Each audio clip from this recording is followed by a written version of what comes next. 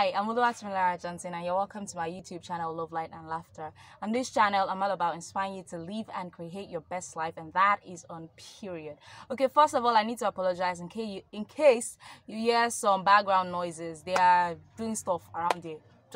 I'm sorry for the background noise. So today we're talking about something very special to me, and I'm going to begin by saying that each individual, each and every one of us, we're on different journeys, we're on different paths, okay? And so the first step, I think, for anybody should be to find out what my journey is about. Find out what your journey is about. And I'm not saying have all the details that you can write an ebook or be a book about it. No, I'm just saying get the overall theme, get the overall energy. You know, once you dig deep enough to know, okay, this is what it seems to be about. This is what it seems to revolve around. You know, you don't have to have all the details. Once you find out what it seems to revolve around, once you find out what the theme is for you, I need you to go out into the world and own it. Own your own journey, own your own process, own your own knowledge, own your own movement. We're not supposed to be having this conversation if we all felt deserving. This entire conversation is revolving around a collective sense of lack of worthiness.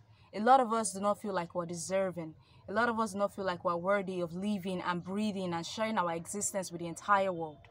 And this is because a lot of us know our own flaws more than anybody else in the world. So you're thinking to yourself, how can this imperfection, how can this flaw, how can this flawed person, how can this mess of a human being share a self or share himself with the entire world? How do I share this mess with the world? And I really want to tell you that the mess is beautiful, but I won't because it's cliche. What I am going to tell you is the mess is a part of who you are. The mess is the flaws, the imperfection is an intricate and an important part of who you are.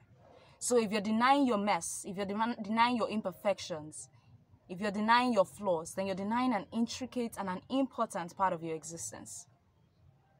The mess is why we try to do better. Our flaws and our imperfections are why we try to do better.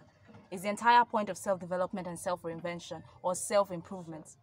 So I need you to own every part of your existence, all part of you. I need you to own your imperfections, your flaws. I need you to own the good, the bad, and the in-between. Own it. Own every part of your journey. Own every part of your movement. And I need you to start by owning your lows. We live in a world where we celebrate our highs and we try to deny or forget the low. You know, forgetting that the low is the batter with which you make the cake that you now call your high. No lows, no highs. It's just how it works. And if you don't accept, if you don't recognize that you're currently in a low position, there's no way you're going to go to the high. It's like not recognizing that you have batter. How are you going to make cake? Now what you need to do is ask yourself that what am I going to do with this batter, this low that I am currently in? How am I going to make something out of it? How am I going to make the best cake ever out of it? I know I'm hungry already. I'm talking about cake too much. But seriously, that's how it works. You need to first of all recognize the position that you're in right now, because that's the only way you're going to know what next step to take.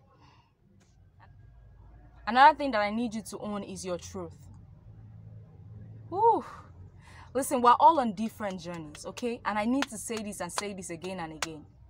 And nobody truly knows what you need more than you.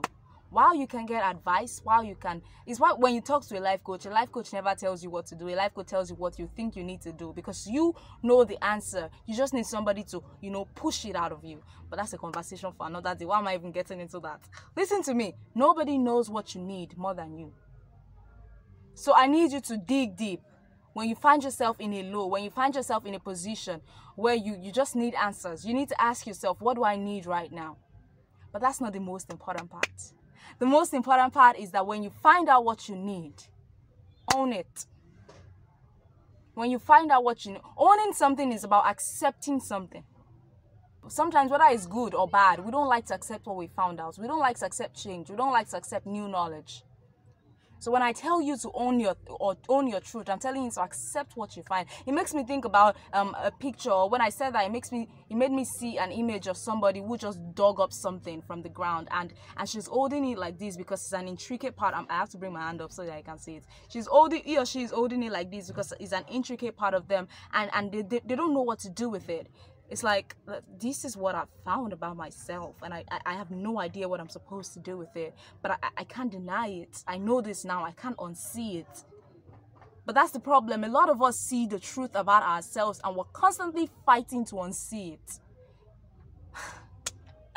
Did you get that? I need you to not try to unsee the truth that you've already seen. So you need to find out your truth. You need to ask yourself, what do I believe? What do I need? What do I need? What is my truth? What are my beliefs? And when you find that out, no matter how scary, because what is fear but a self-created illusion trying to keep you small? Did you get that? When you find that out, I need you to own it, no matter how scary, no matter how hard it might be. I need you to accept this about yourself, because without acceptance, there's no forward movement. Acceptance always comes before deliverance. Always. Resistance only brings more pain. I think I say this in almost every video I make. But that's the truth. Resistance only brings more pain. So you gotta accept it. And then from there, you know how to move forward. So let's talk about owning your space. I'm just breaking down everything I mean when I said own it. Because my entire message for you in this video is to own it. Own your space. Own your truth. Own your lows. Own your beliefs. Own your space. Because you already feel undeserving. Because you already feel unworthy. When somebody compliments you, or when somebody thanks you for doing them a favor, for sharing yourself with them, guess what your response is? It's nothing. It's not all that. There's no worries. It's fine. Trying to belittle yourself. Trying to say, if you saw all the flaws that I see, you would not be saying thank you to me. I'm not a big deal. Putting all that self-doubt into the world, and people see that they can take advantage of you. People see that you do not know your worth. Own your worth. When I say everything that I'm saying, all the own it, just own it. Just keep owning all the things that I'm saying. Own your worth. Don't you ever belittle your intelligence and your brilliance and your uniqueness. When somebody says thank you to you, your response is you are welcome. It's not pride, it's self-respect. It's saying, I see that I am beautiful. I see that I am amazing. And it's pretty nice that you see it too.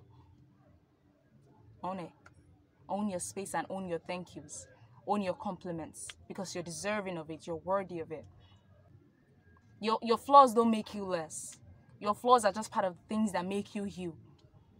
Don't let the world deceive you into thinking you have to be perfect for you to be deserving or worthy. You are deserving just as you are. In this very moment that I'm speaking with you, you are deserving on your worst days. You're worthy on your worst days, because those lows, those experiences, those flaws, those mistakes are the things.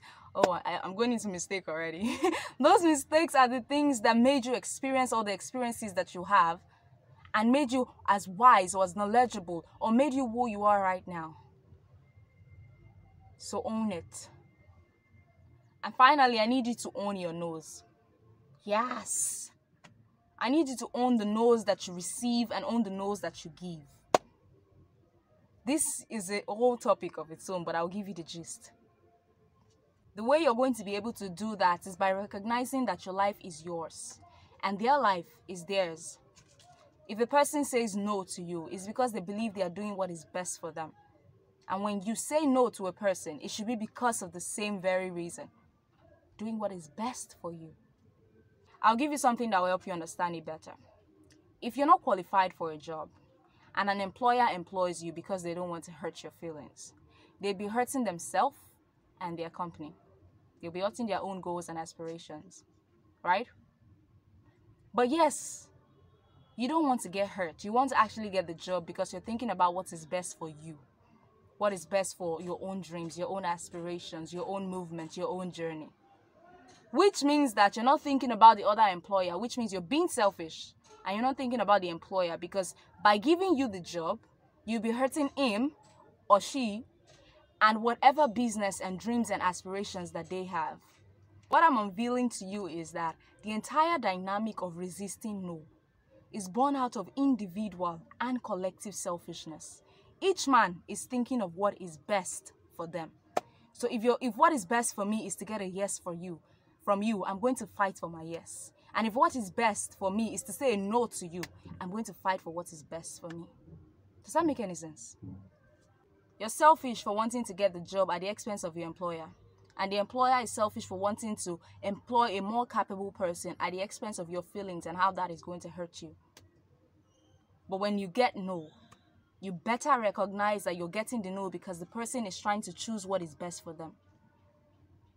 And when you give no, and someone is resisting your no, you better recognize that you're trying to do what is best for you. And the person is only resisting it because it is not what is best for them. Both of you are fighting for what is best. Both of you are selfish. So whose selfishness is going to win? That is it. That is the entire dynamic of no. Wow, this is one dope video. Please share it with somebody. Don't hurt this knowledge, okay? Give it a thumbs up, because that way YouTube sees that the video is good enough to put out there for other people to see, so that other people can just, soak up this knowledge that you've just soaked up. Subscribe to my channel, because I post new videos every Thursday. And until next time, I'm sending you love, light, and laughter. Peace.